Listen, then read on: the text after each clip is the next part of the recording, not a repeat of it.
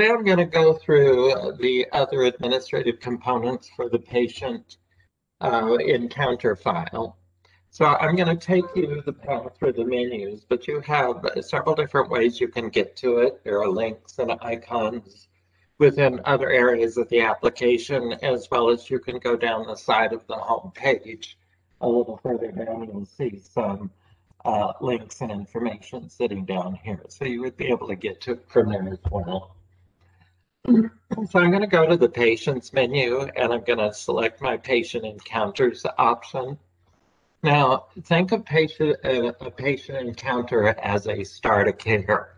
CMS changed the terminology back in, I think, the late 1990s or early 2000s. So they refer to it as an encounter, but it's really a start of care. So I'm in the patient encounters. I've selected my option.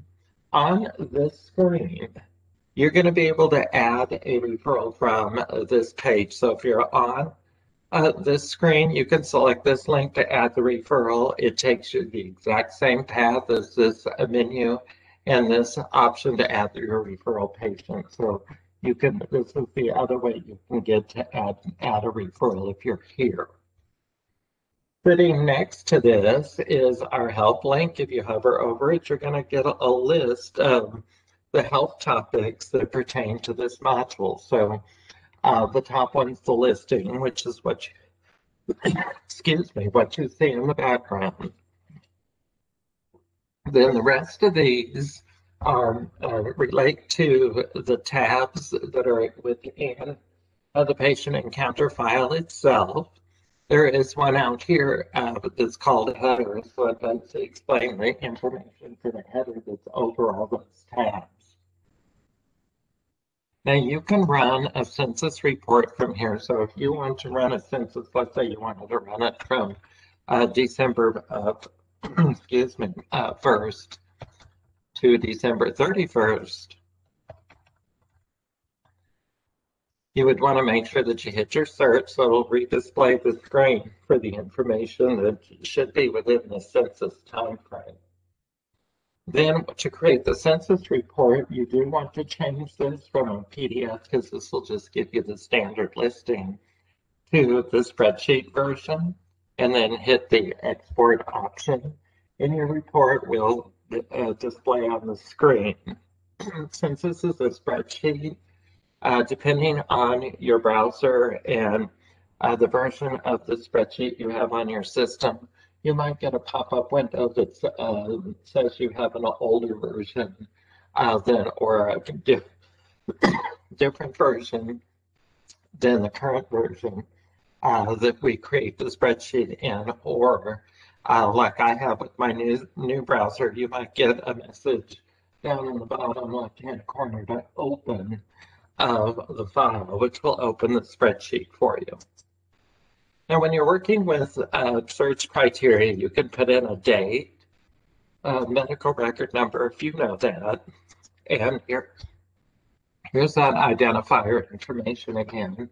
The identifier is the one that will look for Medicare beneficiary ID or Medicaid number or policy number, Social Security number. So that's what that one does. This search is just the opposite of the search that's in the referral process. When you want to set up the patient, this search, if you put in criteria in every one of these fields, it has to meet all the criteria. Whereas the referral search, when you're setting up the patient, will look for at least one of the criteria. So it has to meet one of the criteria, where this one it has to meet all the criteria. You can search by patient's first name or last name here. And whichever search feature or features you're using, just hit your search button. Okay, now the column headings that display on this screen allow you to resort the information based on what's in that column. So for example, if I select my team heading, this will put it in alphabetical sequence, lowest to highest. So I have none for a couple of them. I have IDT group 1 and group 2. If I'm go the opposite direction, then it sorts it from the highest to the lowest. So it's just the opposite. And if you select it one more time, then it will put it back in the original sort sequence. Okay. Um, you also have some filters on this screen, so you can filter by agency. You do have 3 separate agencies set up, so if you need the list by an individual agency, you can filter it. Also, you can filter by the type of agency because it looks like you have 3 agencies set up. It could just say all, and if you filter by an individual agency, it may all be all your hospice, or it may all be your home health and so on. Then you've got your status. Now, this screen, the drop down looks the same for both home health and hospice, so you'll see these options listed in home health as well as hospice for this list. Um, and it's going to default to active, hold, and pending. The ones that are on hold, you typically can put your patients on hold for a home health agency, like if they um, are transferred to a facility sometime within the certification period, and then you reactivate them during that same time frame, you can put them on hold. You will have the hold link sitting over your hospice patients since that's connected to your organization. So you typically don't put your hospice patients on hold. You add your new referrals, activate them, and either do a live discharge or discharge to the bereavement program. You can filter by payer. Now, some locations, and in your case, you are split up between home health and hospice. If you had the whole list and you wanted to see those that were set up for the Medicare hospice payer, you'd be able to see it. Then you can also filter by payer category. Now, keep in mind, these payer categories are standard in the system, so your Medicare, Medicaid, insurance, third party, and so on. So if you really need to filter more by payer, then you'd use the payer name filter. Now, if you change any of these filters, let me just go ahead and change one of them real quick. You can lock these filters down. So if I want to lock this filter down, all I have to do once I make the changes to the filters is select this little lock icon. Now it's in a locked status. So now every time I come back and visit this screen, it's going to keep the same set of filters until I make a change to a filter, and I'll lock it back down again, and then it'll keep my new set of filters. When you're looking at the detail on the screen, you're going to see a little address book. If you hover over it, you'll see all the demographic information for the patient. Those lines that are bolded have the preferred phone number associated with them, so that's why they're bolded. So this would be another reason you want to make sure you have the preferred phone number checked, especially if you have multiple phone numbers in the file. Now for hospice, which is actually the one you're looking at, you're going to see the benefit period for the patients. If you have a patient sitting out here for home health, you won't have a benefit period listed here, but you'll see it for hospice. Now, the patient name itself is a link to take you to the patient encounter file. So that's really your patient's electronic medical record. So that's how you get into the patient encounter record from here. You can also select the view patient icon that is sitting over at the far right of the screen. Either path will take you into the patient encounter record. I'm actually going to select one of these. And so now I'm in my patient encounter. So this is really where your electronic medical record is saved.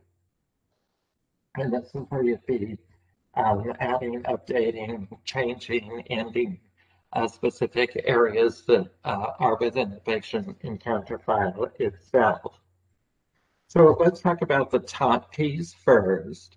You have a couple of links sitting up at the top. Now, because I've got an active patient now, I have my discharge patient link. If this was a home health agency, I'd have the whole link. I'm actually just looking through the hospice file at the moment, but if this were a home health agency, you'd have a patient hold link up here. You'll have the patient fact report, and you'll have your scheduling link. Now, if you activate a patient and you didn't use the link to schedule initial assessment, that link will be there. Once you do that, then you'll have the scheduling link. If you create a pending patient encounter and you decide at that point in time that you're not going to bring the patient on service, you'll be able to make the patient a non-admit. So that link will be up there as well. So links are going to change based on the type of agency you're in and that the patient's assigned to, really, and the status of the patient. Okay, you do have the status information sitting on the screen. So I've got my status icon that's sitting next to the status. If I hover over that, it tells me I can view the status history. You can select that little icon.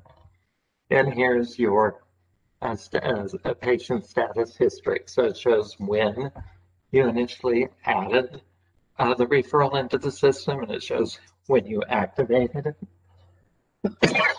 For home health, if you put the patient on hold, it will take it from active to hold. If you reactivate them during the same certification period, then you'll see it go from hold to active. You'll also see it go from active to discharge when you discharge the patient. If you do put the patient on hold and later on discharge and don't reactivate them, it will show you from hold to discharge.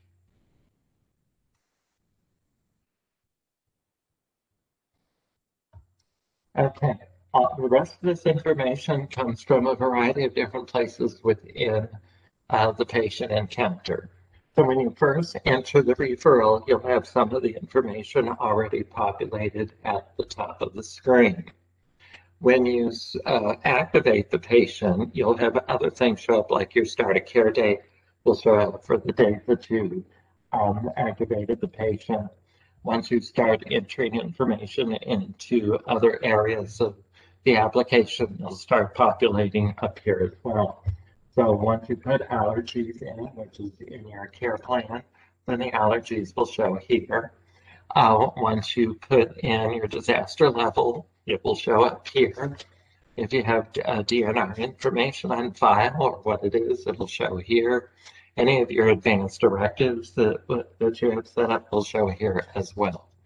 Anytime you make any changes to any of these areas, then it will update the basic information or the header information.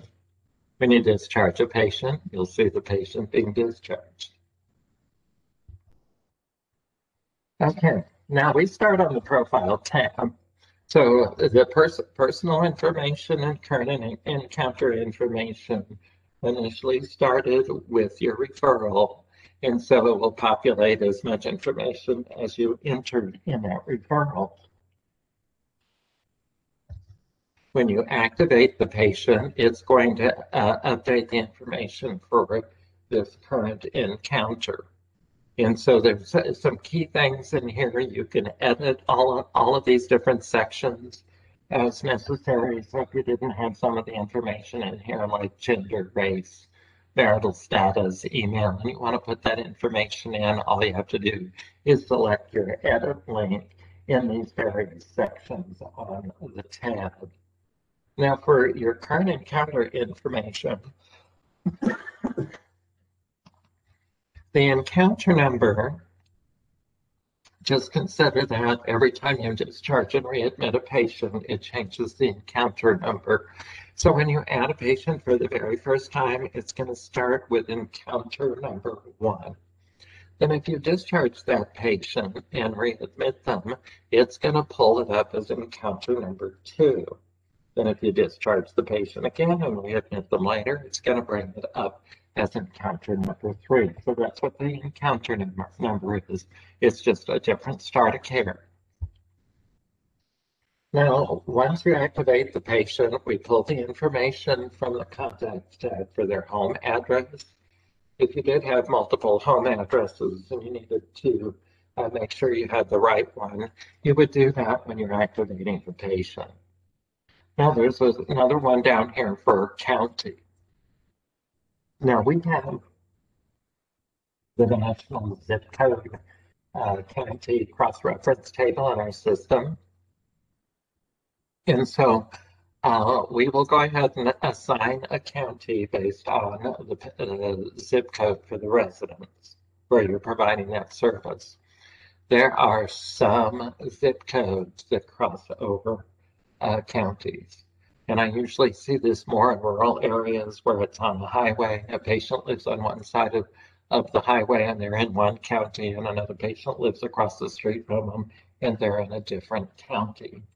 So you want to make sure that if you have one of those situations, that you have the appropriate county assigned, as this helps drive the billing information as well as your reimbursement if you identify the appropriate county. So if you need to change your county, just select the little icon that's sitting next to it. And then if it's going to be a different county, all you have to do is select a different county. So it's relatively simple. So you would have to know that somebody's in a different county than what we've actually posted. And that's really for those zip codes that cross counties. Okay, and then the rest of this information really comes from the referral and when you activate the patient, and some things do get updated when you make changes, like your DNR could be updated if you made a change to it. Now, the difference in this screen than from home health is that if you are involved in the evaluate-based purchasing program for home health, you're going to have some additional features down here that you don't see for a hospice patient.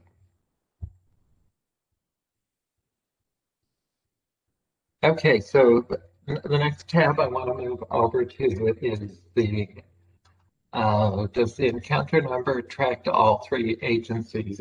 Actually, it does. So if you admit them in home health, it's encounter number 1. You discharge and admit them in hospice. If you can readmit them, even though you're admitting them in hospice for the first time, it does count as encounter number 2. So it actually does do that.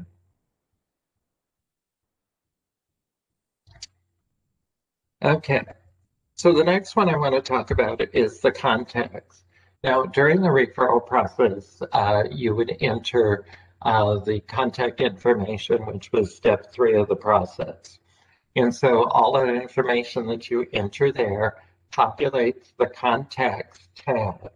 And if you need to make any changes or updates to it, this is where you put the information. Now, when you're adding information to this, like if you needed to add a mailing address, you can select add contact info so that you can put the mailing address in. If you need to make any changes to anything that's sitting here, you can edit it. Some items you will be able to delete, but if you have a home address and nothing else, you will not be able to delete it. You can make changes to it, but you won't be able to delete it. So even though it says delete here, it is not underlined like these other links are, so you cannot delete this one. So the only thing you can do is edit. Now I'm going to select one of these. When you add the address and phone information, the add screen looks exactly like this edit screen, except it's going to say add address and phone information versus edit. You're going to be selecting the type of addresses you're adding. So if you need to add a mailing address, you can do that. If you've got work address, you can do that. Then you've got your address, 2 lines of address information. At minimum, you need the first line of the address. City, state, and zip, all of this is required. The +4 is not, but the rest of it is. When you're adding phone numbers, you can add multiple phone numbers, so you can select a phone type. So I've already have a mobile phone and a home phone. Let me just stick a fax number in here.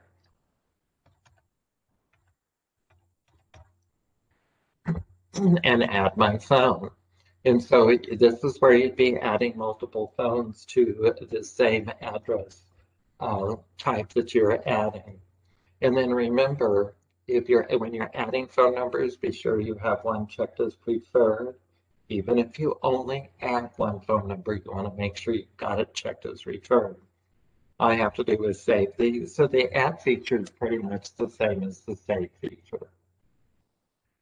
Also on this screen, this is where you want to put in your service facility information.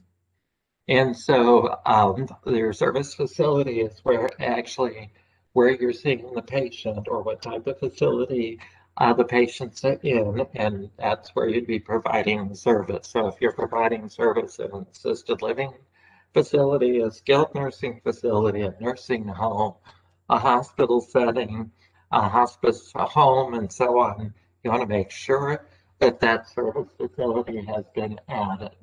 That's the link up at the top that says add service facilities. So if you're not seeing them in their home, but you're seeing them in a facility, you want to put that information here. Also, when you do this, you will be identifying the type of facility they're in.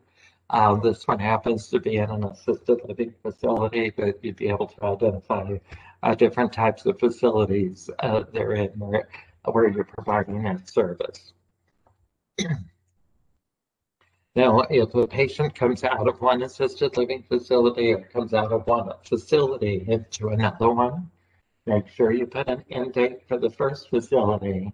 And when you add the next facility, make sure it has the start date after the end date of the other one. So that's what you'd be doing. Also, if you are adding a facility for a patient, you might be seeing somebody in an assisted living facility, and they're now going to be living with family. So that would classify as their home. You just want to make sure that you come in and edit the place of service and put in an end date so that they're no longer in the facility. The facility information that sits here, excuse me, is determines the HCPCS or billing code that goes on your claims. And it does that for both home health and hospice. Ancillary phone information, 95% of the time I see this information blank. But this would be an example of when you might need one. You just stick in a phone number and put in the description with it. So I stuck in a phone number and said, call neighbor, patient doesn't answer the door. So they could be hard of hearing, they could be bedbound, and nobody else is there to open the door, then you can call the neighbor. Okay, so patient contacts. You can add as many contacts as you like. I have 2 in my example, but you can add a 3rd one. Now, when you're adding patient contacts for home health, and I'll just go ahead and add one as if we were doing this for home health, because we're in a, let's add another brother, and I'll just add a couple of them. If this person for hospice is going to be involved in the bereavement process, you would check bereavement. So that would be for your hospice patients. If they're not, then you wouldn't need to worry about that one. If you're going to check bereavement, when we get to the next screen, you'd want to make sure that you collect their address and phone information. So I'm going to add this for one that isn't going to be in bereavement in the bereavement program, and this is what it's going to look like.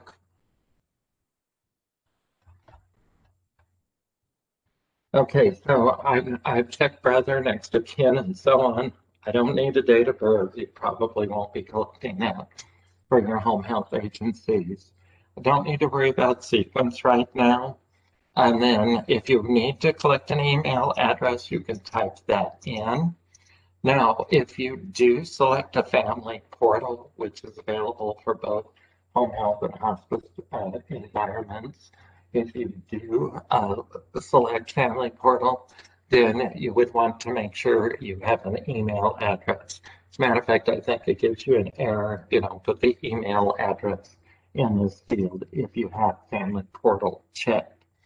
Now, if you're going to be assigning family portals to contacts, you would probably want to obtain permission from the patient to make that happen. I've seen where some of them have added that to their service agreement, where a family portal, who do you want to have access to it? It could be the patient themselves and any of their family members.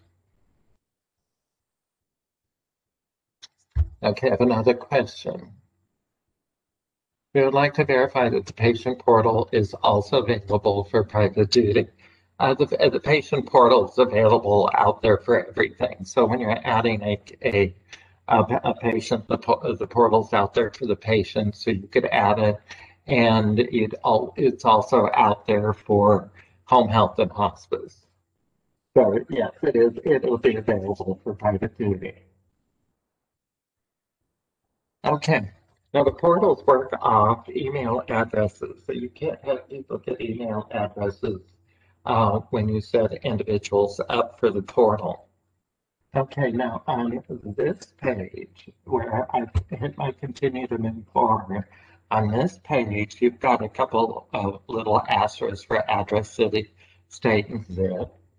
This, if you change this address type to one of these three, then the address, city, state, and zip is required.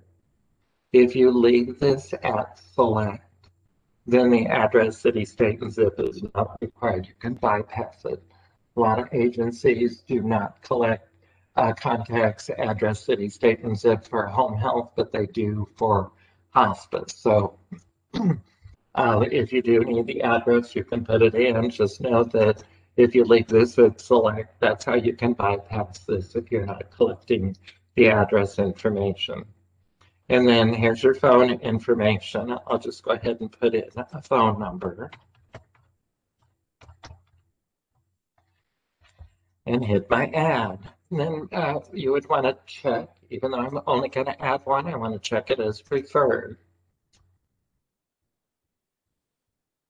So again, if they're going to be involved in the bereavement program and you check them as a bereavement, like this individual has checked that they're involved in the bereavement program, then you'd want the address. This one's checked that they're involved in a bereavement program, you'd want the address. This one is not, so all you're interested in is a contact phone number. So that's how you can bypass having to collect address, city, state, and zip for somebody that you don't need it for. I typically see that for home health agencies where they just collect a contact's phone number. I typically see the addresses collected for every one of the contacts for hospice, whether they're involved in the bereavement program or not. But you have a little bit of flexibility how you want to collect some of that information. In all cases, you should at least have one phone number. Okay. Now, when you're adding contacts, and I did add my third one, let's say you wanted this person sitting at the top, just select the edit. The sequence number that I told you to go and add, if you were adding seven of them in here, then you can add all seven of them and then reorganize them the way you want. So if I wanted this person to be sitting at the top, I'd select it as sequence 1. And it moved that individual to the top, moved the one that was there down to the second place, and now in the second one down to third place. And again, you can add as many contacts as you want in here. It's not limited to 3, 5, 7, 10. So add as many as you think you need, or the patient wants you to have. I think the most I've seen out here is 5. Okay, so that's the Contacts tab. Now I want to go to the Notes tab. In my Notes tab, I do have some notes that are already in the system. So when you're adding a note, this is where you can add any type of comments, free-form text, and organize it by the type of information you're putting in. So this, when I'm adding the note, I'll select the Add Note link, and you'll see I have options to select from. This is a table that you can manage for your agency. So you would be able to add different types of notes that you want in here based on the type of information you'd be entering. So this is the table I have in my training environment. You could have some different things in your production environment. So a couple of the notes, I'll cover some of them. This might give you some bereavement instructions. And so you could use that and label it as a bereavement note. Directions, a lot of locations put in just general directions like major cross streets, because most people use the mapping on their phones these days, or tablets, or whatever they're using. A fax document. You do have the ability to fax documents to physicians, and they're really the orders. You can fax to the physician. There's some, I think, the medications list you can fax. So there are some documents you can automatically fax through the system. It will write a faxed document note on the Notes tab and tell you what it is that was faxed. There's a general note. This is just a general category, so if it doesn't fall into any of your other ones, you could have a general note. I've seen somebody change this to say miscellaneous notes instead of general notes. They thought miscellaneous made more sense to them. So, and again, this is a table you can control. Letter generated. There is an area in the tables where you can enter your bereavement letters. And so once the patient's been discharged and goes into the bereavement program, then it will start sending the letters. And there's 13 letters in the series that you can put in. It'll know to send the second one, and then 30 days later send the third one, and 30 days later send the fourth one, and so on. So for your hospice patients that need the bereavement letters, that is available to you. Missed visits. You may decide to use this type of documentation. This was actually added to the tables early on. And the reason for that is this is where you can document why you missed a visit. Well, we've changed the cancel services process so that you can document all the information as to why you missed the visit and create a case communication. So that would be available to you. It's out there now as part of the features. So if you have a missed visit in here in the table, you would probably not want to use it because you have the other feature available to you. And if it is in your table and you're not going to use it, then either delete it or end it. Then I've got a different type of scheduling sitting out here. You can see I have 2 of them. I set this one up because it populates a section on the header information that has data in it. So that's what that one actually does. Then the uploaded documents. This is an automated note in the patient encounter record. You have the ability to upload documents and attach them to the patient, either the patient or the patient encounter. And when we get to that tab, I'll go through that in a little more detail. But when you upload it there, it writes a note onto the Notes tab and gives you the link to the document. The nice thing about that is if you give somebody permission to delete uploaded documents and they go in and delete one, it'll write another note to the Notes tab and tell you that it was deleted and who did it, and the date. So that's what that does. Okay, so I'm just going to go ahead and select one, and I'll just type in a note, major cross street.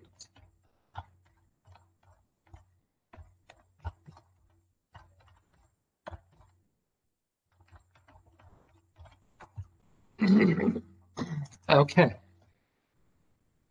Now, anywhere you have notes, and this is true for all the other modules where you could have a notes tab, the person who entered the note can make changes to the note or delete the note within 24 hours. You'll know that because you've got the date and time and it's underlined, so that made it a link. It's not a link when you've got the date and time and it's not underlined. So I entered this note on 1/4, but I can't make any changes to it because it's not underlined. These three you can see were done today.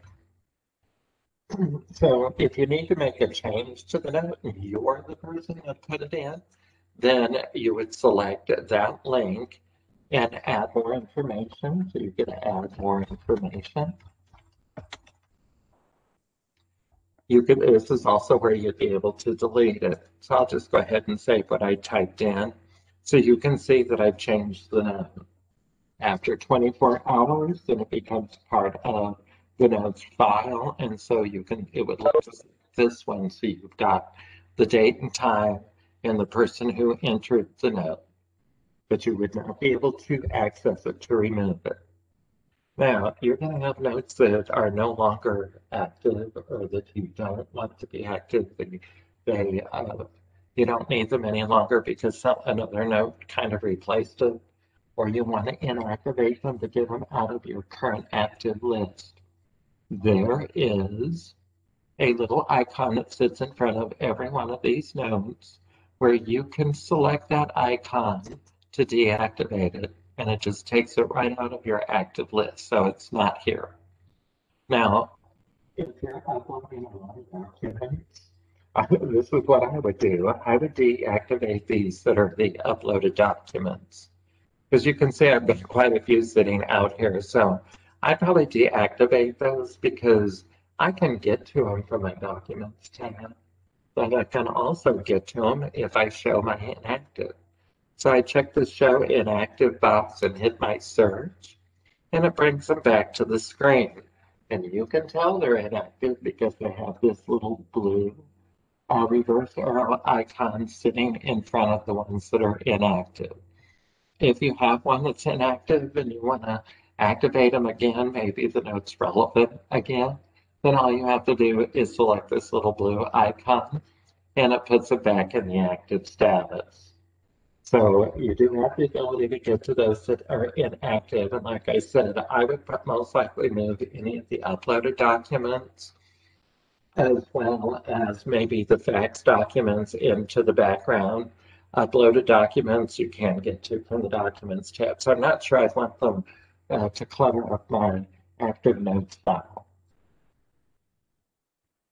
Put this back in. Okay. You also have the ability to create a search for a keyword in here. So I'm going to just type a word in here that I know is in one of the descriptions, the word and. So everywhere when I have that word and, it's going to show me the note and where that word is within the note itself. So you can highlight that information. Okay, I have another question. Can we sort on date, type, or note?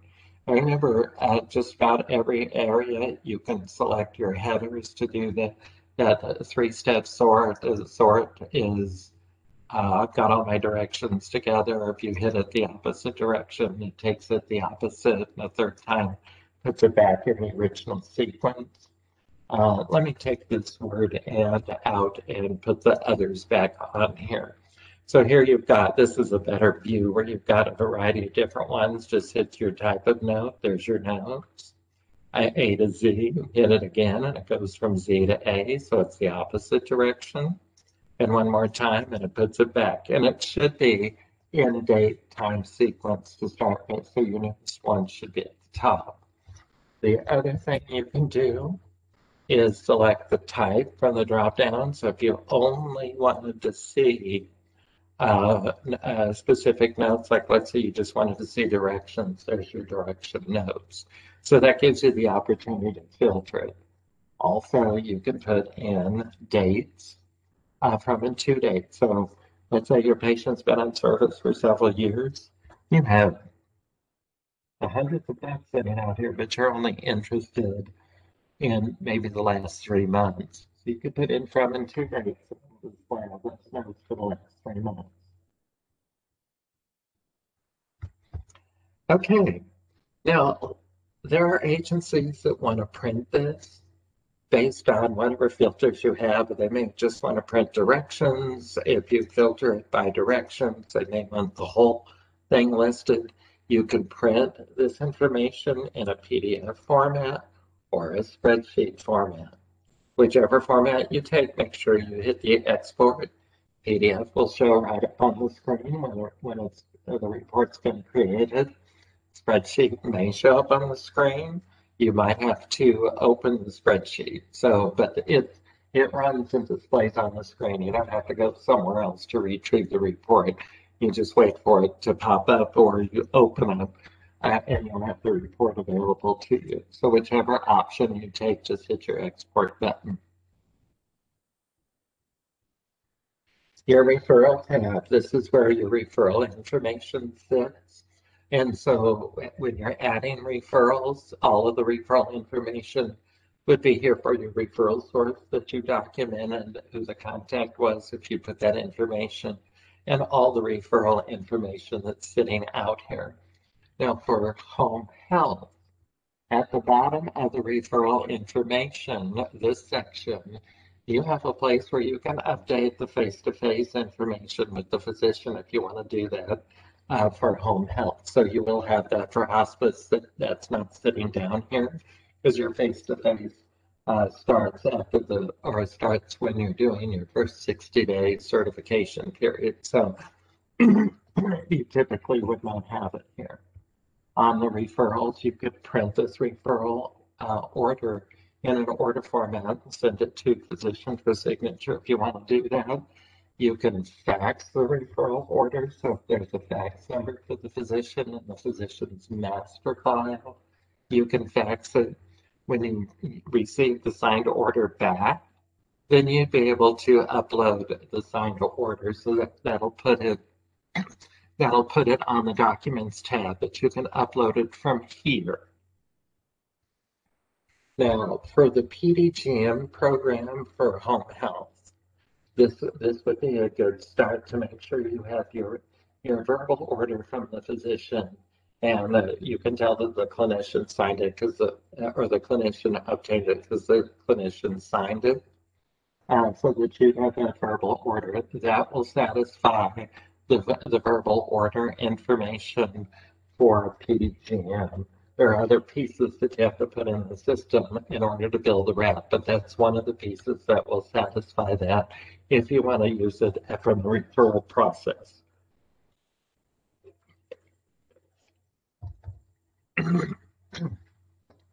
Okay, so if you do need to make any changes to this, just select the edits.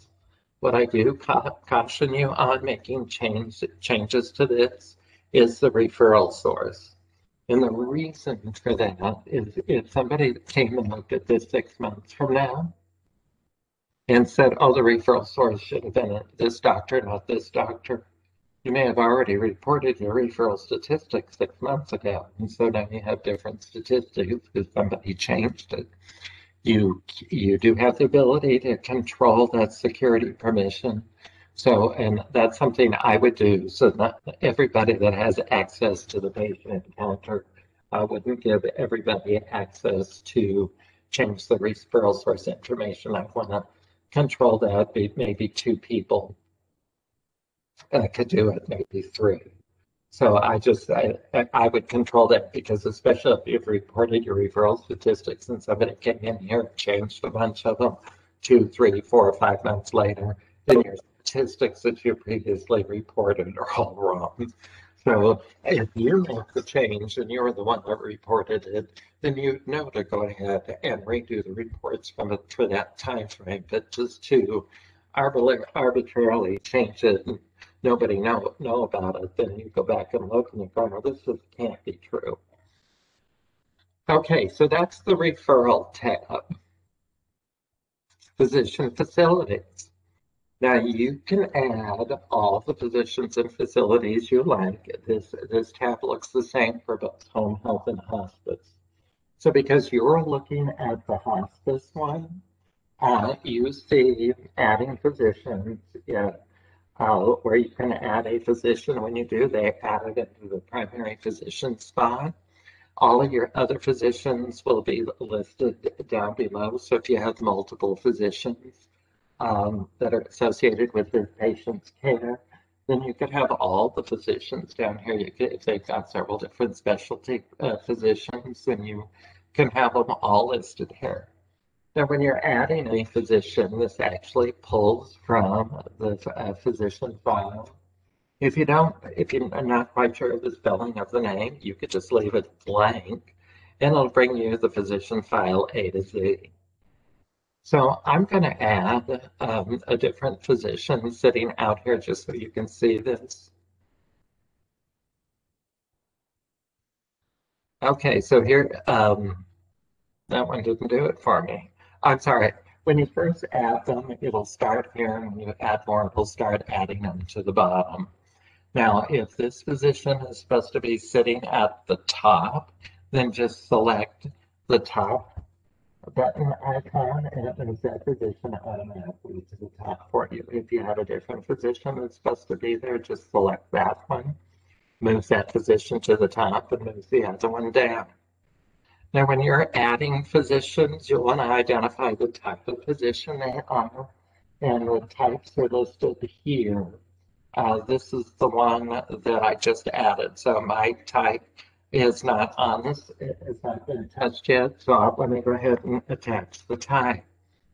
So if this was an attending physician, a hospitalist that was involved in this patient's care at the hospital, then you could list them as an attending physician. So if you're keeping track of that, you can do that.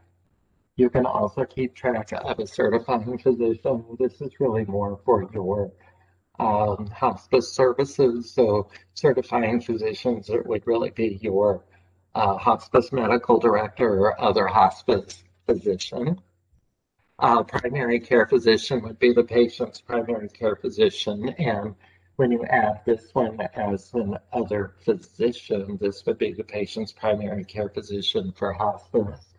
Patient could have more than one primary care physician, so you could have an other physician at the bottom that's also primary care. So if they're being seen in like an urgent care and they always see one or two doctors there, they may say those are my primary care physicians, and so you could list them here.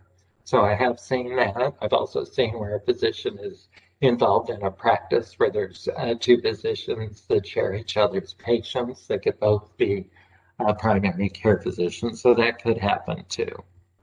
Then you've got the referring physician. So you may have gotten this referral from somebody in a physician's practice, group practice, and he sent you the referral for a physician that's on vacation.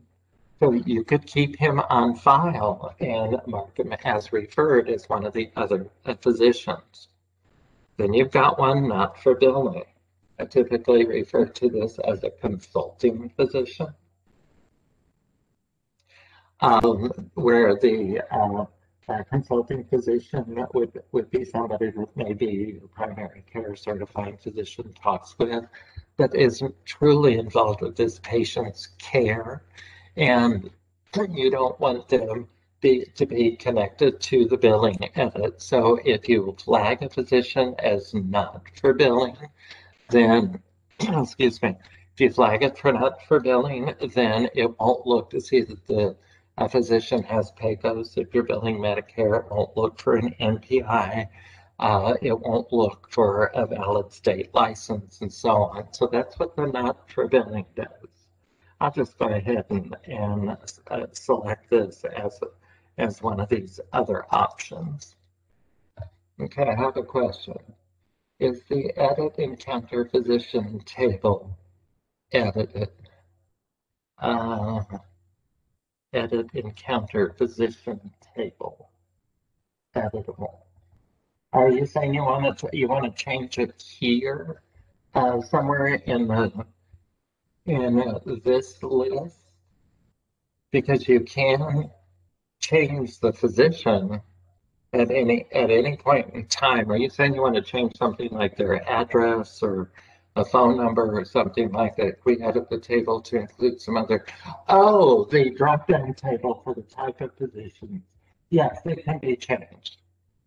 So, but if you want to change, this isn't a readily available table, but it can be easily changed. So if you have other types of physicians, like I was thinking, and of course we've never put them in the tables, but I'd like to know their specialty. So like, are they a podiatrist or an endocrinologist? I would like to know what their specialties are, because I'm sure some of these patients have orthopedics surgeons and all of the other specialty types. So I kind of would like to know that versus the one that's in a general practice. So I'm going to tell you yes, but that's going to be a table that we can edit for you. And it really is because of this one that says not for billing. So that one we had to put in the table so it wouldn't look at the billing edits that are typically required for physicians. So if you need other ones from the table, just contact our care patient support team and tell us what you want there, and we'll get them in your table. Okay. All right.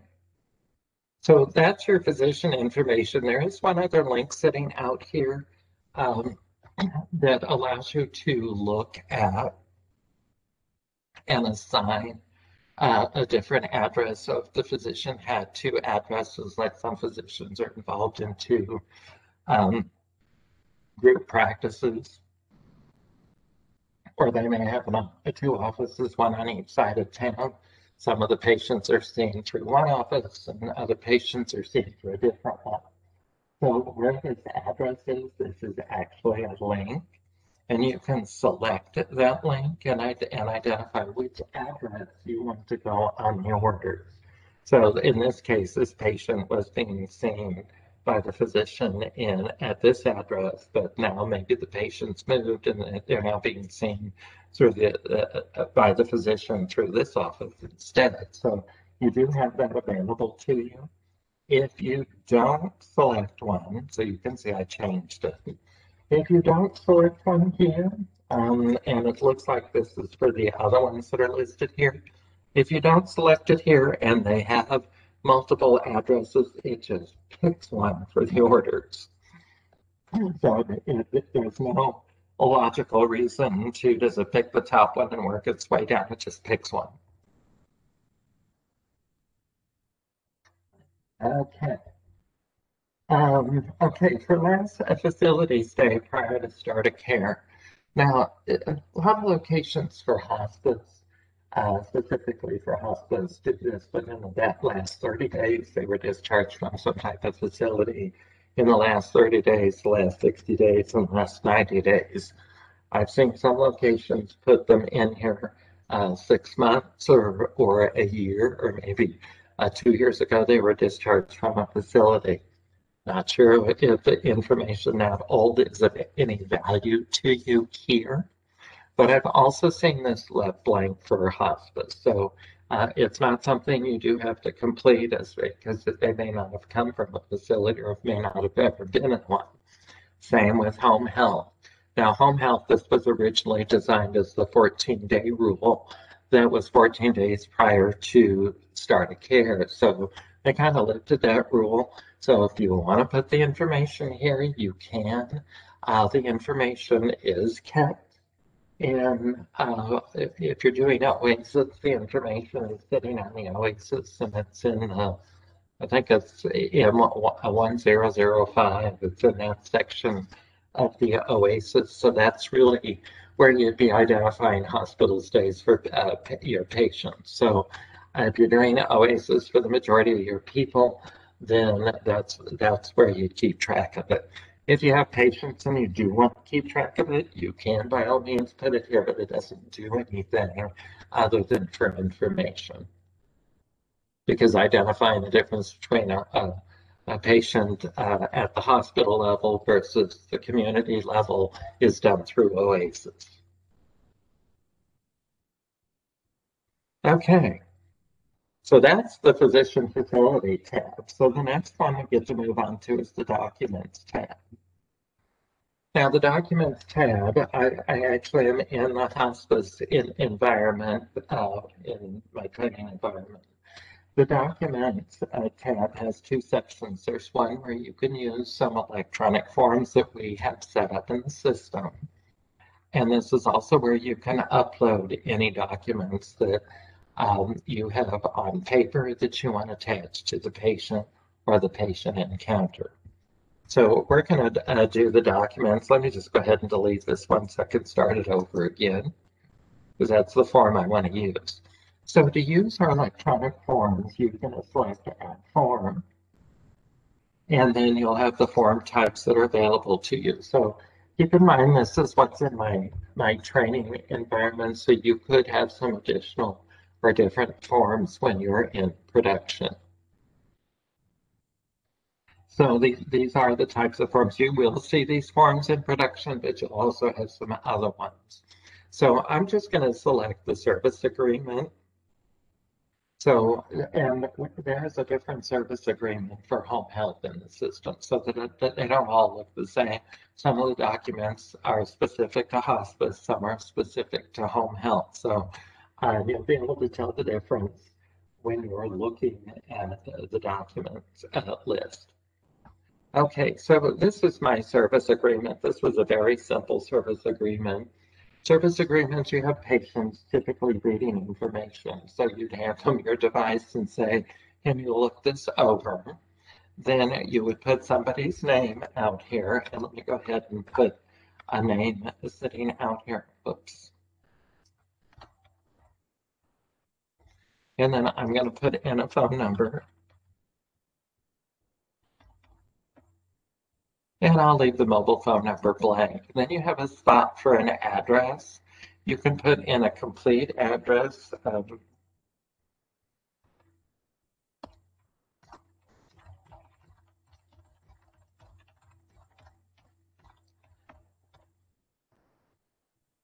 Oops, that's my last character. Okay, so you could put in complete address information. So when you see text boxes that look like this, these are free-form text boxes. So you can add numbers and letters and whatever you need sitting in the text box. So when you see these free-form text boxes that look like this, they're single lines and they're only so long. You can put up to 250 characters in this box. So you probably don't need any more for the patient's name and their phone number and mobile phone number for sure. Address, that would be really stretching it if you have an address that was 250 characters or longer. Then you're also going to see sections where you have check boxes. These check boxes mean you can check more than one option. You will have some of these that have little radio buttons next to them. You'll only be able to select one option. Then you have more things that the patient probably needs to read, so you'll hand the information to them. And then we'll go ahead and type in a name sitting down here.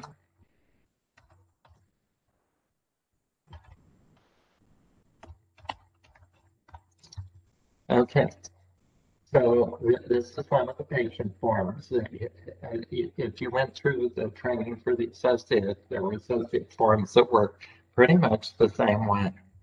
So I've completed my patient form. I hit my apply signatures. And then when you're looking at the information that you've completed, it's all grayed out because now you're going to collect signatures, which makes this a legally binding document. If for some reason you have some errors in here, then you need to delete this document and start over again. So you won't be able to edit any of this after you collect signatures. So I selected my apply signatures. So the next thing I'm going to do is collect signatures. I'm going to get the patient's signature in this case. And the patient's representative's name was Rex.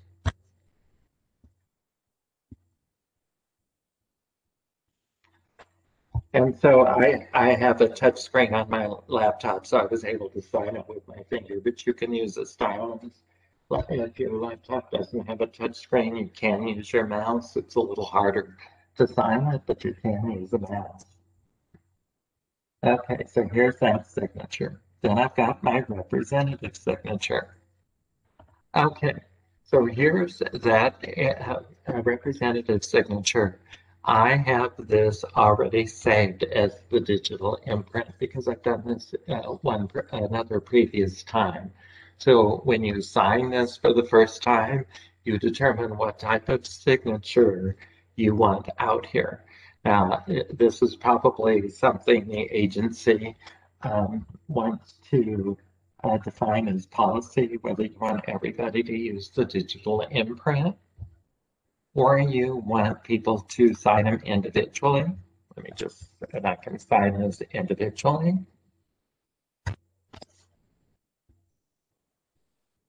Now, if somebody's signing it individually, make sure it has their title. If they've got a title, so you could sign it individually. Or I could choose and upload a file that has the signature in it. So it's either a digital imprint, they sign directly on the screen, or they sign a piece of paper that's scanned, and that you can upload that scanned file to obtain a likeness of their signature. So those are the three options. Digital imprint seems to be the nicest of the three because you can actually read them all the time versus some of the other types of signatures. People have beautiful handwriting and others you couldn't tell what they wrote because all they did was draw a line across the screen. So that would be something you'd probably want to establish as policy. If you're not picky about it, then some people might use the digital imprint, some people might sign the screen, and others might have the likeness of their signature uploaded into the system. Whichever format you take, you can save it so it comes back for future use. So then once you've got the signature, just hit the accept. And so you can see I've got both signatures on the page.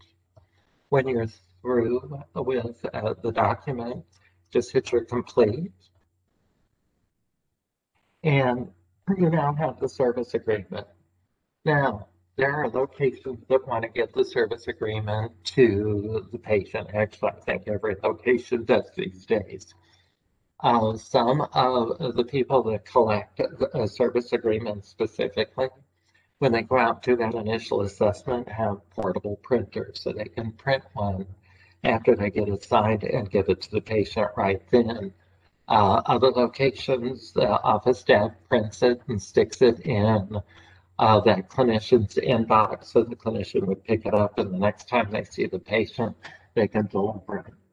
And the third option I've seen is somebody just prints these every day and sticks them in the mail to the patients.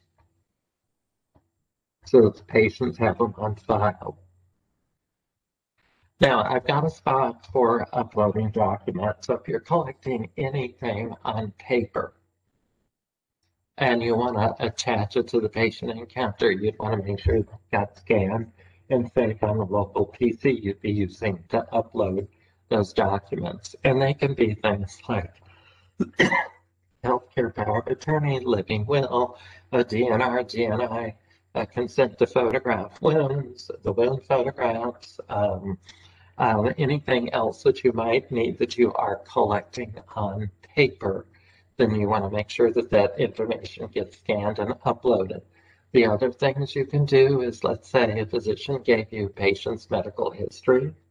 You can have all of that saved on a local PC and upload it into a file so you can see patient's medical history. So you can see hospital discharge summaries of the patient's discharge from a hospital. You can upload that to anything that you can scan and save on a local PC. You can upload directly into the system. Can these documents, I have a question. Is there a way to securely email them to the patient, not through CareFishent? We don't have that part of the email to CareFishent, but you could print them and save them in files instead of print them on paper, and then you can send encrypted emails to the patient. So that is a workaround, but we don't have any way to do that through the system. And then the other question, can these documents be put directly into the patient portal? And I'm going to tell you, you might be referring more to the forms. And I'm going to tell you, no, we don't have that capability at this time. It is something that we have talked about. We just don't have the capability at the moment. So it's not like we're not thinking about it, but it's not there yet. That was a good question. Thank you. Okay. Now, when you upload these documents, you're going to select your upload document link. You're going to be choosing a file. Now, let me choose one I don't already have. SDN. Living will power attorney.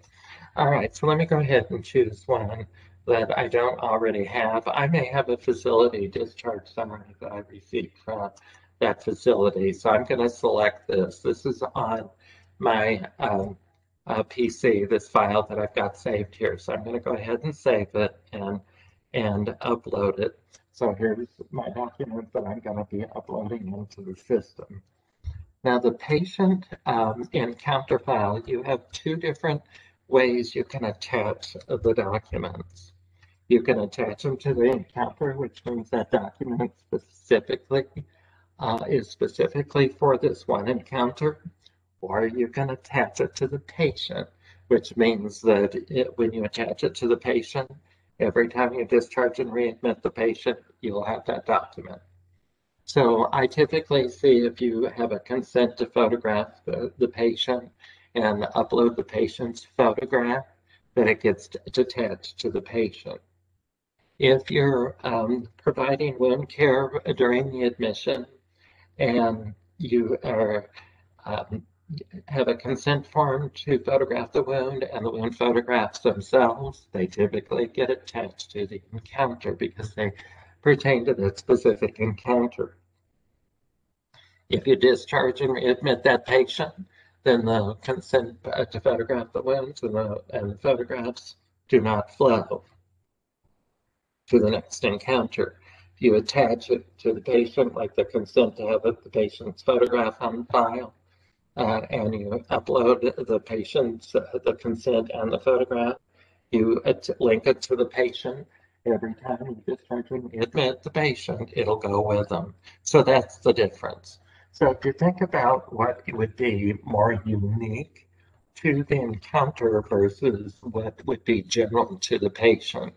Now, if you are doing paper service agreements, that's unique to the encounter because you don't have a service agreement that once you discharge the patient, you readmit them again, you have to get a new one. So those are unique to that specific encounter. You could put patient's medical history from the physician at the patient level so you can see it all plus, so you have all the background while you're working with the current admission. This facility discharge summary, that's kind of a 50-50 thing. Do I want to see it because it really is part of the patient history? Do I want to see it at the patient level, or do I want to see it at the encounter level? So I would be inclined for this one If I discharge the patient and readmit them, I would have the patient's medical history from the physician in the next encounter. I might be inclined to see what the facility discharge summary is. I might be inclined to attach it to the patient. And I select the document type. Now this is also a table.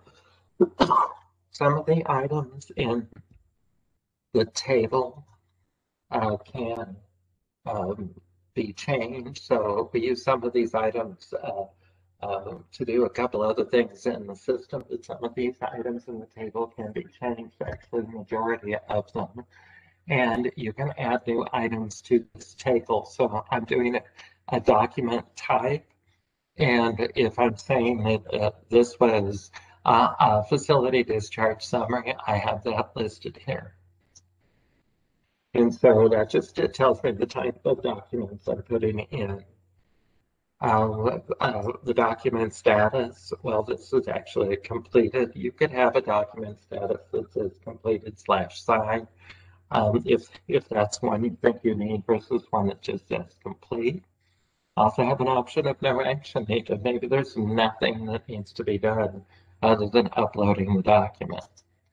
I'm going to go ahead. I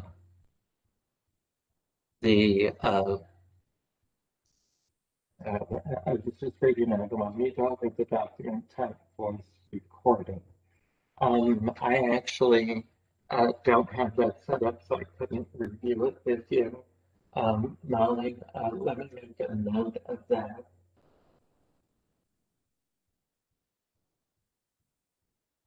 Okay, thank you. Okay, I was just making a note of it. That's why there's a big pause with me talking, but I'll make a note of that. I don't have anything set up to show that one. You're the first person that's ever asked me about that. Okay. So that's when you upload the document, you can identify the status of that document.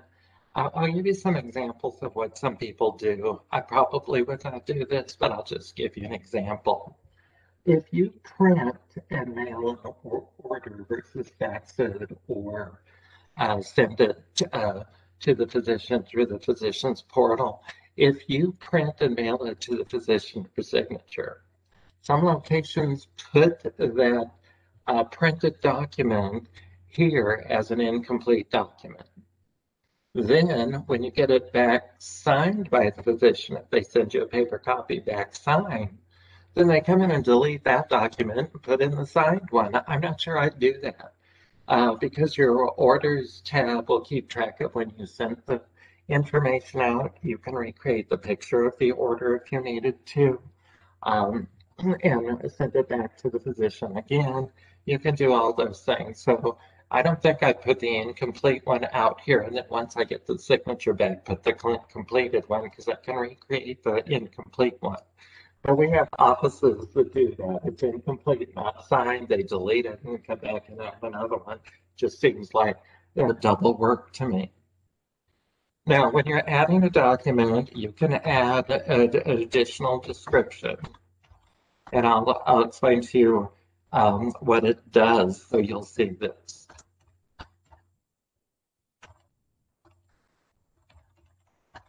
Okay, you can also add some additional notes for this document. You can upload and add more. And you can, if you've got 2 or 3 documents you want to do, just hit, after you've uploaded this one, hit your upload and add more.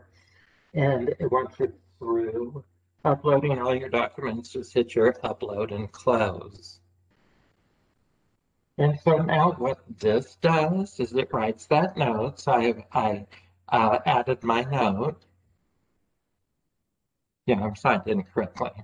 It's my training environment drags a little bit, but I would have my note listed here that I've uploaded it and that it's marked complete. Then it will also, on the Notes tab, write that uploaded document note, so you'll see it in both places. Okay. So that's the document tab. Now the clinical tab The clinical tab, there are definitely some major differences between home health and hospice. So I'm going to show you the hospice one first, and then I'll bring up the home health clinical tab so you can see the difference. And I will explain some of the things that are same as I go through this. So the clinical tab, you're also going to learn how to use this clinical tab in the clinical training. So it's kind of a shared type thing because both your administrative people as well as your clinicians in the field would be updating and using this information. So the first section has the clinical team.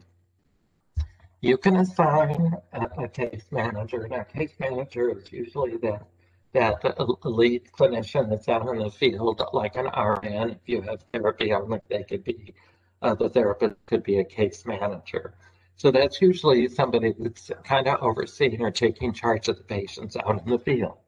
A medical manager is your clinical supervisor or manager in the office, and that individual may have several case managers reporting to them. So when you're assigning your case manager and clinical manager, this actually pulls from the list of associates. So that's where this information comes from. It is a listing out of the associate master file. So that's where you'd be able to select and assign them. And it does that both for the clinical and case manager. And it pulls their phone numbers out there, the preferred one. So that's where all that information comes from. Then you have the ability to assign an entire clinical team to your patients. Now, I see this used a lot for hospice. Home health, it might be a 50-50, but and I find it a useful feature, but it's not mandatory. But I do see this a lot for hospice. They seem to be able to build their clinical teams a little easier than home health does. All right, so this is where you can identify all of the caregivers by discipline and which one is the primary one, which is typically the one that would be assigned to the patient's schedule. So this would be like the primary, in this case, hospice aide, I have checked, this would be the primary social worker, this would be the primary nurse, and so on. I want to show you a little trick to assigning this because when you're selecting your edit, this is in alphabetical sequence by patients or by associate's name. I find it easier if I just reselect this by selecting discipline. So I made sure that I got it all covered for every discipline rather than trying to find the names to the list. I could have a nurse that has last name is an A, and the other nurse, their last name is an S. So I don't want to have to be sliding through this whole thing when all I have to do is look through a smaller section.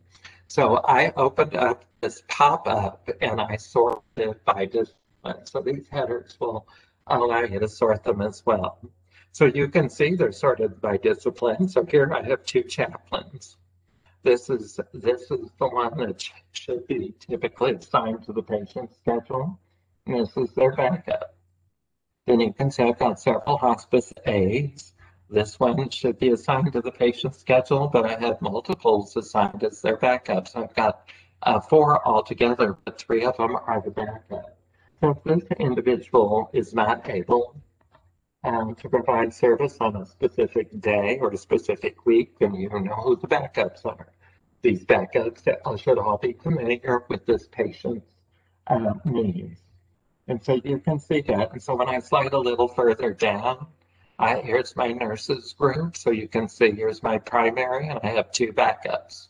Primary, again, is the one that should be assigned to the patient's schedule for the most part. Also, when you're working with this, and I don't have one checked, but if this was the primary nurse, maybe they weren't the nurse that did the initial assessment or they weren't the admitting nurse, you could find a different one for that. Let's say this person was the admitting nurse. You could check that for the admitting nurse. And then this gives you your entire clinical team, and the ones that have the green check marks are the ones that you would typically assign to this patient's schedule.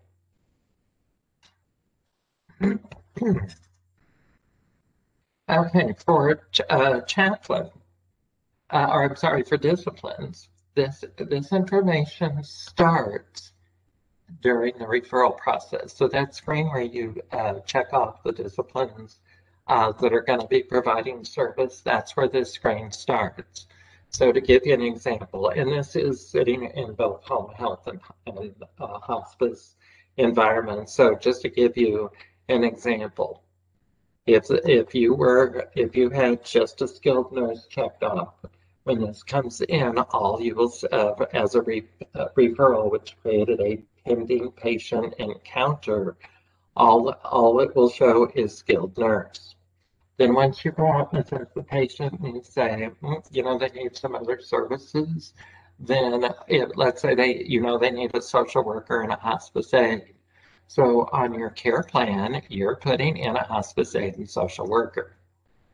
Now, if once the social worker goes out there and says, okay, we know this person's religion and they would like the chaplain, and we also need the volunteer, then if you're doing this on an interim order, you'll see all of this. So that's where this comes from. It starts from the disciplines you check off during the referral, and any additional disciplines you add to the care plan or interim orders will update this section. So I see this more often for home health. In hospice, you have chaplain, hospice aide, skilled nurse, social worker, and volunteer. Those are typically the ones that would be checked during the referral process. In home health, I typically see this one checked, and the nurse says, you know what, need a social worker and a home health aide. So then you'd be able to put that on the orders for home health and any interim orders during that certification period. So that's where that information comes from. Starts with the referral and works with care plan for hospice and 485 orders and interim orders for unit 1. Okay, so since I'm in a hospice patient, you're going to see the level of care information listed here. This is where you identify the level of care. So when you first activate the patient, you admit them on service, you identify the initial level of care. So my patient start of care, I'll just show you here. Here's my patient start of care. When I activated the patient on 7/7, when I activated the patient on 7/7, I set them up with routine care. Then on 7/15, I had to move them to continuous care. So I came in here, selected the routine care link, put in the end date on the 14th, and then I added the continuous care and started it on the 15th. Then when I'm taking them out of continuous care and I'm going to put them into another level of care, then I would come back and do the continuous care and put in an end date. So I did my continuous home care, and I said I'm moving them back into routine care. So I ended this on 7/19, put them in routine care on 7/20. Then on 7/31, I had to take them out of routine care and I put them in respite for several days. So as soon as they're out of respite, I'll come in and end that and move them to one of the other level of cares. This is the information that drives the billing. So you want to make sure that you have this up to date all the time because it determines whether you're billing for routine care and when, continuous care when, general inpatient and when, and respite. So this is the information that's going to drive those billing pieces. So make sure that you have this up to date all the time. Vendors. You can, both home health and hospice, you can put in vendors for both service types, and you also have a private duty, but you'll have the same information. So this will work for private duty too. You can put in the vendors. So for hospice, they would most likely be the DME and a supply vendor, and your pharmacy that you use. Some locations, hospice locations, use more than one pharmacy. So they will list whatever pharmacies they use for the patient. And I know a couple of locations have different DME supply companies depending on what city they're in. So you could list all those too. Now, if you're doing hospice, if the patient is also being seen by their primary care physician and some of these other specialty physicians, and they provided prescriptions that are not covered by hospice care, they may be getting those from somewhere else, but you can list them here as well. Disaster plans.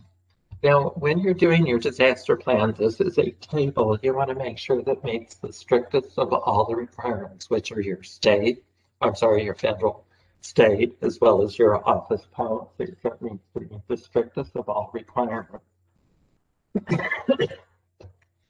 Now, when you're assigning a disaster plan from the table that you have set up, you will also be able to put in plan details. So you may have one person that's signed level 2, like this one says that the service can be postponed, and with just telephone contact, and the caregiver will be doing basic care in emergency situations and so on. Versus you might have another one that's a level 2 that maybe the phone contact is every day versus every other day or every third day. It also defines really the basic reason why you selected this disaster plan option. And then other information that's needed. If you select one of those that the patient isn't able to leave their home on their own, then you can define how they're going to leave their home. Is family going to take them, or their neighbors going to take them? Where are they going? How long do you anticipate them being there? What's the transportation mode? Do they need to go by ambulance versus car? So that's the kind of information you can put in for the plan details, so you can customize the plan type you selected to each individual patient. Okay, the advance directives. On the advance directives, this is where if you are collecting them, you can put them in. So I have my DNR sitting out here. Living will is an advance directive. Some locations have a DNR and a DNI. Healthcare power of attorney is what we consider advance directive, so this is where you can put it. I see a note out here in the plan details. Can we have pre-written templates that can be pulled in? And I'm going to tell you yes, and what it does, and I'll show you this. There's a little icon that sits next to this for suggested text. So there is a table that you can set up for suggested text for any one of these, so that you'd be able to select that. I don't think I have any in my files. Let me look real quick. No, I don't think I have any in this one. But yes, you can have some pre-scripted templates. And then when you do that, it brings it into the screen, and you can edit it if you need to.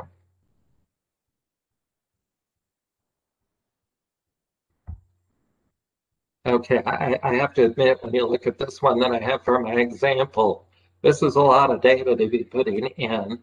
And I look at this, like this one, the care for this patient may be postponed with telephone contact, could be every 3 days. And so if I wanted that, it just said every, and I type in 3 days, 2 days, 5 days, and so on. And the patient's going to be taken by, and you could type in, ambulance, families, vehicle, truck, bus, however they're going to get around. So you could just fill in the blanks with the templates. And that is a table.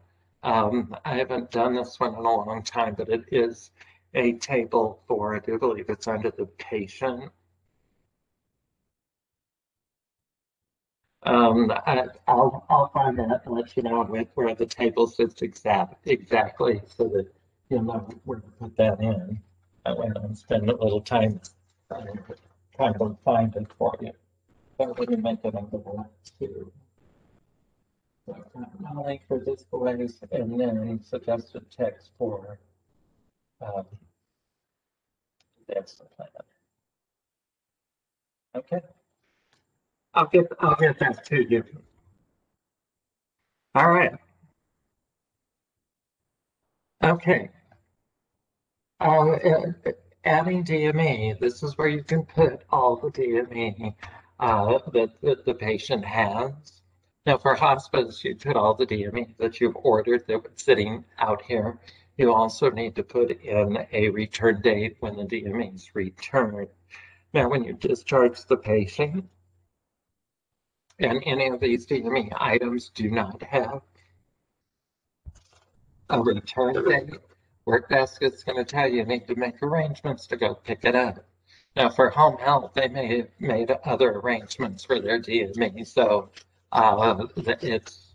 it's on their dime. So if you discharge them and they still have the DME in their home, that's not a problem. But for hospice, once you discharge the patient, you get a work basket saying that any item that doesn't have a return date in it is listed here. Then I'll come back to consents and notices in a minute. Okay, so for vaccines, for hospice, you do have vaccines that you can work with. This is in a different spot in home health, and so I will be showing you the home health side of this in a few minutes, but this is where you'll be able to document vaccines for all your patients. It's got a nice extensive list of all the different types of vaccines. So hopefully we have them all covered in that table. If not, they can be added to the table. So we gave you, I think, a pretty complete table to start with. And so if you need others in there, they can be added to the table. So you've got that table you can customize. Okay, let's talk about the consents and notices section. This one, the whole section could look different based on how you're handling your consents and notices. I'm going to tell you need to have at least a couple of these. You need to have the assignment of benefits, and I'll explain why there's two of them in a minute. So you need to have the assignment of benefits and a date here. You're going to have the patient's signature and a date here, and the release of medical information and a date here. When you submit electronic claims to Medicare for whether it's home health or hospice, these fields are populated. So this one says you have assignment of benefits, and the answer is yes. So that should be part of your service agreement. For Medicare, that means that they're going to send you the payment, not the patient, and that you're accepting that payment as payment in full, so that you will not be rebilling the patient for anything that Medicare didn't pay for. So that's what that yes means for Medicare. Signatures down here. B means that you have their signature on file. So your patient consent for treatment form, you should also have a date with it. So this B goes on an electronic claim saying you have the patient's signature on file because you collected it here. Then this release of information, your patient consent for treatment form should have a section in it for release of any information. That's going to say yes. So that tells you on an electronic claim that you can send the payer, when they ask you for any medical information, you can send it to them. If they said no, you wouldn't be able to. So that's why you need to have all of that information included in your consent for treatment form. Now, let me explain the difference between these two, and I think one of these days I'll get my training environment updated. You should have two different types of assignment of benefits for patient care. So your service agreement can have it all listed in the same one, but you should have two different types. This one is typically for Medicare, so where the description says yes, then you've got the assignment of benefits for Medicare, saying that they're going to send the payment to you, and you're accepting that payment as payment in full.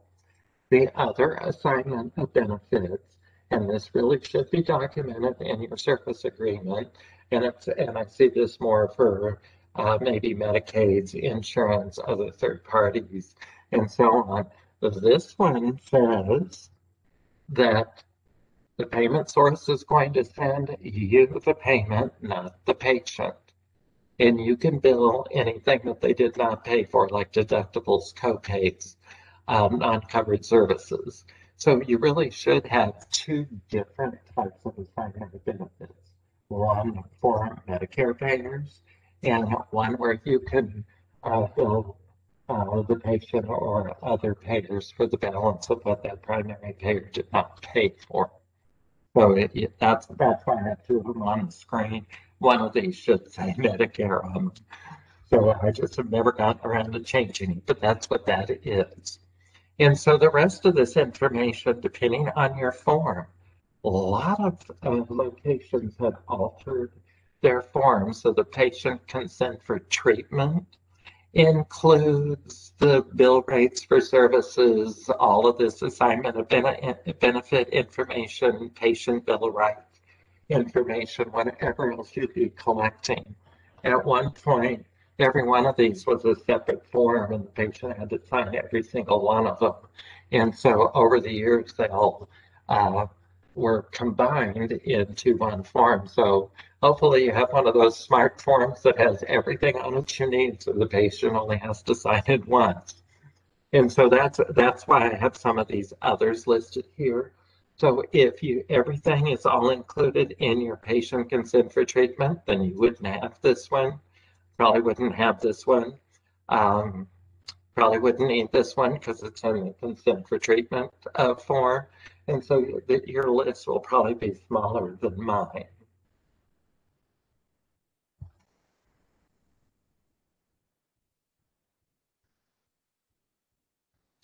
Craig? I have a question. Frank, sorry to interrupt. We're noticing that it's almost 12:40, and I'm just wondering, because of everybody's time, how much longer you need? What I probably about 5 minutes because I wanted to show you what this specific screen looked like. I didn't realize we were going along so quickly. I just want to show you what this screen looks like in a home health or private duty agency, so that you can see the difference. I've explained most of it, but I just want you to see what it looks like. Thank you for catching that. A lot of times when I just talking, I lose all track of time.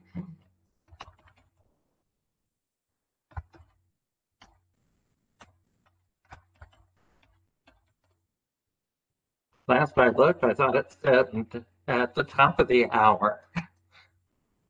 Goodness. Okay. All right, so let me go grab my patient that's got this screen on it so you can see truly the difference.